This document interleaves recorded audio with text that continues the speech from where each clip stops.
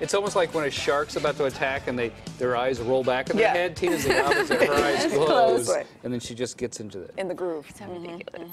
9:45 here. Students are getting involved in STEM with an entire week dedicated to computer science. Yeah, Dan Mitchinson joins us live from Sacramento, checking out all the fun. Hey, Dan.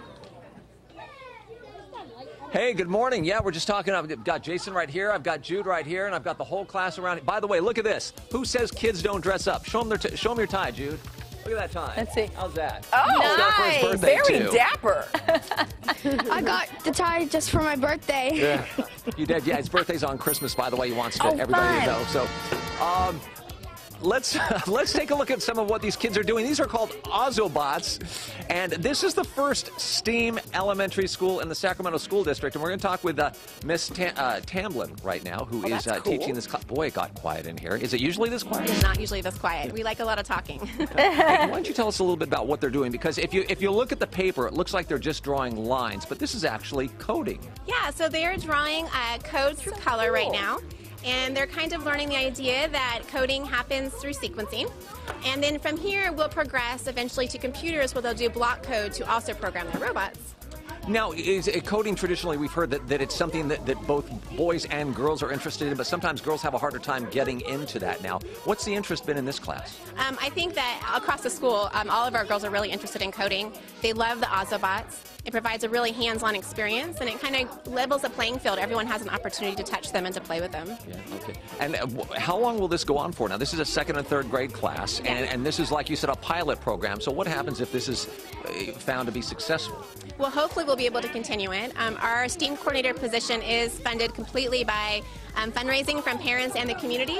So we hope that we'll be able to continue this program as long as our fundraising continues to be so successful. Okay, why don't we run over here, because we've got a bunch of people that are doing a bunch of different things. I know we have a good day. We have a good day viewer right here. And what was your name again? Aisha. Aisha. And why don't you show? What are you drawing down here? I'm drawing a maze. What do you want to do with this eventually? Do you want to go into coding? Do you want to rule the world? I want to go into coding. Yeah. Oh, what do you want to build? House. A house. Okay, we'll take a house. We'll take a house. We'll take a robot as well. So how do we know if this is proven to be successful at the end of the school year right here? Because we have a very eclectic mix of kids from different neighborhoods right here, that are some that are very well off and some that are not so well off in the neighborhoods. Well, so we do collect data. So we do also use a program called code.org, where we're able to see how the kids are growing and progressing in that programming as well.